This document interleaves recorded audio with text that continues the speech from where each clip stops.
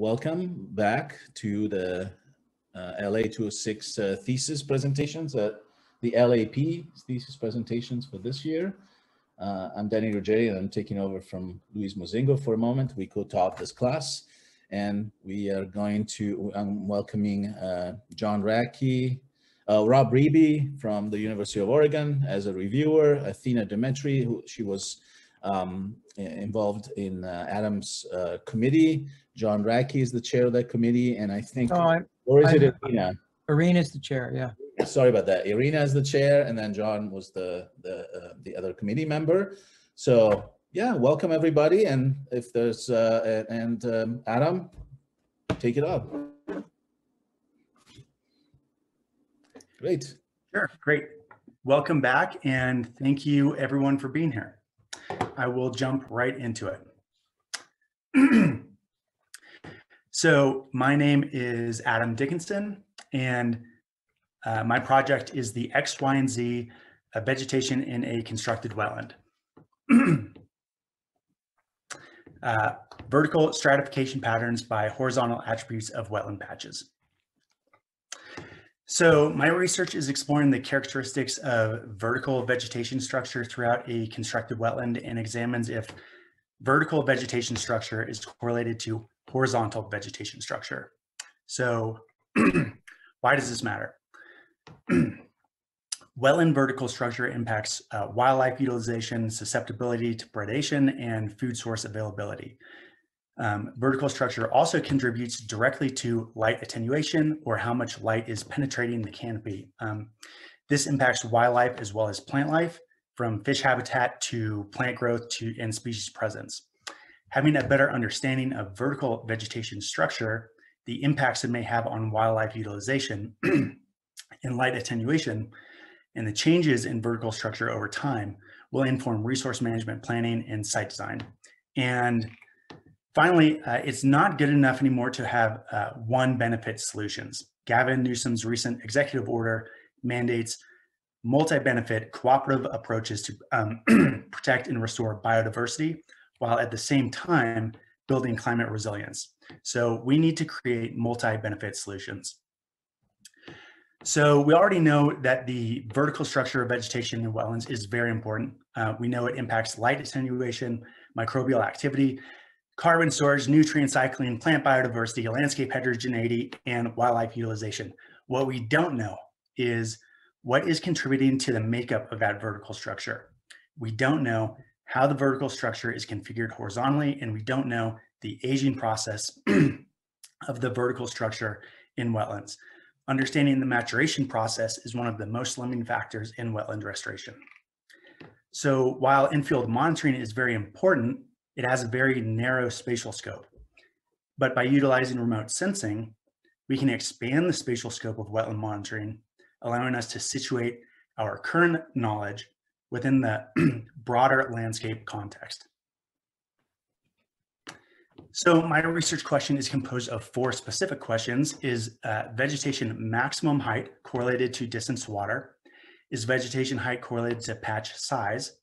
Is vegetation stratification of the subcanopy correlated to distance to water? And is vegetation stratification correlated to patch size? So this leads to the following hypotheses. As patches grow and decompose, this is going to affect light limitations, and there's going to be a cyclical pattern of tall vegetation and litter development as patches age and expand horizontally outward. Buildup of litter in the patch interior would create different light availability than at the patch edge, and vegetation nearest the water will be taller compared to inland.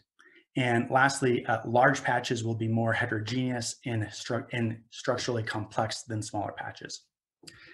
This is visualized in this graphic where vegetation at the patch edge of a younger patch is very tall and lush, whereas vegetation in the interior of an older established patch is much less productive, and the buildup of litter is starving vegetation of light availability. So let's take a look at where I carried out my research. Mayberry Farms is a constructed wetland in Sherman Island in the California Delta. It's dominated by tall wetland species, cattail and tule. with vegetation growing up to 3 meters tall. Sherman Island is a man-made island. Reclamation began in 1869 for agriculture due to its rich wetland soils, and it's been the site of several floods as a result of a levee failure. Currently, it's up to 25 feet below sea level. This is due to drainage of wetlands, resulting in land subsidence. So as a result of land subsidence and climate change, the Mayberry Farms wetland was constructed specifically as a land subsidence and carbon capture project. The site is important because it's part of the Delta Subsidence Reversal Project, which is becoming a new model for restoration in the Delta. But we don't completely understand how wetland vegetation ages, and vegetation impacts all of the targeted benefits within this project, being biodiversity, soil accretion, greenhouse gas emissions, and habitat availability. So how I carried out my research. I had only 2 data inputs, but I had 2 great data inputs. The first was 4-band aerial imagery at 15 centimeter resolution. And the second was LiDAR data at 21 points per square meter. The LiDAR points are representative of either ground or vegetation. And LiDAR is what I'm going to be using to analyze the vegetation height and structure. So from the LiDAR, I created a DEM, or a ground surface, and other elevational models in ArcMap. And I used eCognition, which is a remote sensing software, to delineate vegetation patches versus areas of water. And just to note, remote sensing uses the physical properties of a light and object reflectance to classify land cover remotely. This is great because I was never able to visit the site. So I mapped the horizontal X and Y coordinates of the LiDAR returns in ArcMap. And then I extracted the Z value, or the elevational value, of each LiDAR point. So vegetation height then equals the elevation of elevation minus the elevation of the ground. The difference is vegetation height. Then in ArcMap, I calculated the minimum distance to water for each vegetation point. The result was vegetation height and distance to water for each data point, as well as the size of the patch that the vegetation was within. So once I processed the vegetation height data, I had to analyze it. This was a huge data set. It's 11 million data points representing the vegetation structure of the site. So although it was very large and computationally intensive, I decided to run my analysis on a point-based approach because this was ultimately more accurate. There was more possibility for analysis, and it's more fluid if you want to change your analysis approach. So on the left here is a little glimpse into my code. Please, I don't recommend trying to read this, but this is how I analyze my data in R. I group the data points by patch size, and I analyze the vegetation data by different patch size ranges. Because one of the things I'm interested in is if patch size contributes to differences in vegetation structure.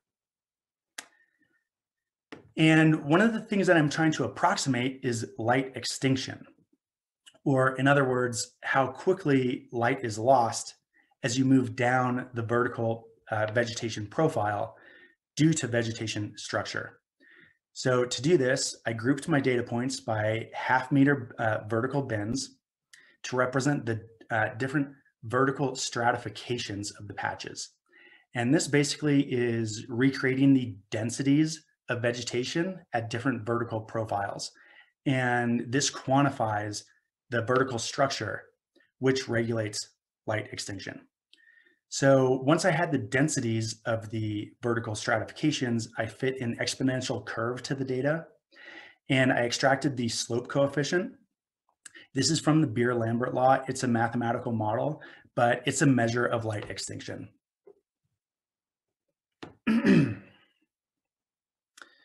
So my results. Is vegetation height correlated to distance to water? So here I'm looking at only the maximum vegetation height. Closer to water, vegetation is taller. And as you move inland, the vegetation height generally declines. Also notable, extremely tall vegetation is completely absent at greater distances to water. Is vegetation height correlated to patch size? So again, here I'm looking at only the maximum vegetation height, this time though grouped by patch size. So here we see that very tall vegetation is only present in the very largest patches and is completely absent from small to mid-sized patches.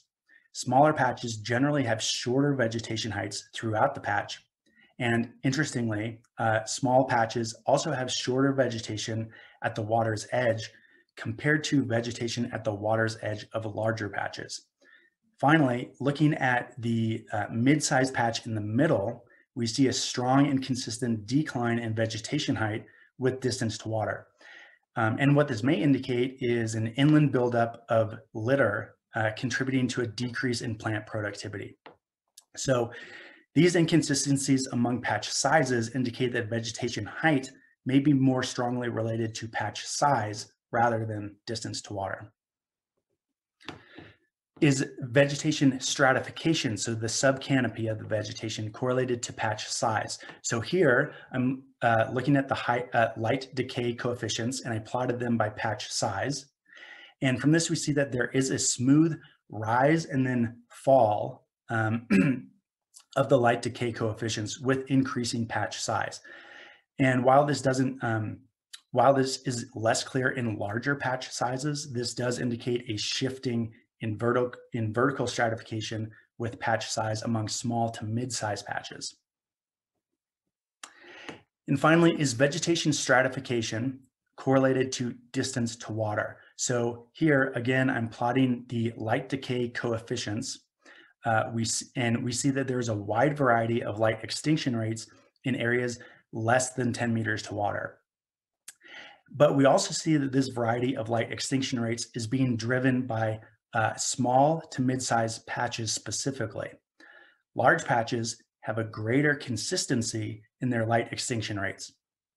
And while light extinction in larger patches is more consistent, it's not perfectly consistent. In other words, light decay coefficients in larger patches trend downward, but they do have these inland peaks of variation. So in conclusion, one, we saw that patches of different sizes are not equivalent in their vertical structure, even at the same distances to water.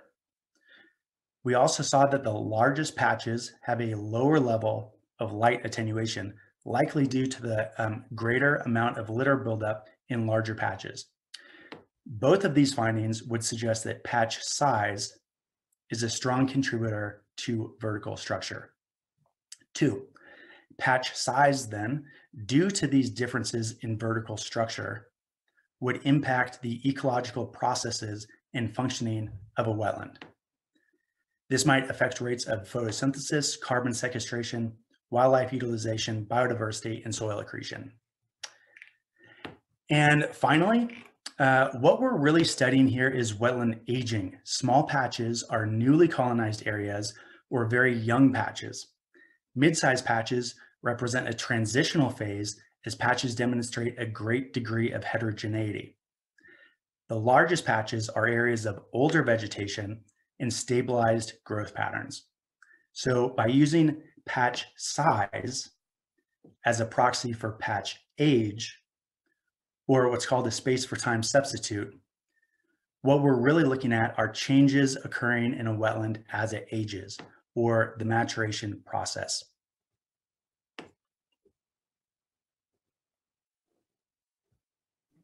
Excellent. Irina, do you want to, you have a couple of minutes if you want to. Yeah. Just very briefly, thank you, Adam, for the presentation. I also wanted to talk a bit about the age and encourage you to talk about something else here, is that, my understanding of the role of age in your system was that it wasn't so much that we were trying to establish that relationship, but rather that's what explains this variability across the landscape. And because we don't have LiDAR data collected every year, unlike we have some of the other imagery, that's kind of a way to use space for time to make that proxy. But the goal was not really to quantify how age influences, because in other wetlands, it could be very different. Like John said, there could be a very large patch established from the beginning.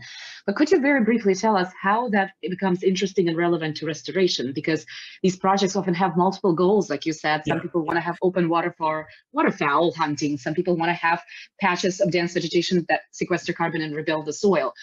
Why is that, regardless of how specifically age influences that? What is the value of looking at this? How can restoration managers use that? Yeah, thank you for asking that, because that was essentially my last slide, which disappeared, the significance after the conclusions. So the significance basically is, what I found is smaller, younger patches have this wide variability of heterogeneity,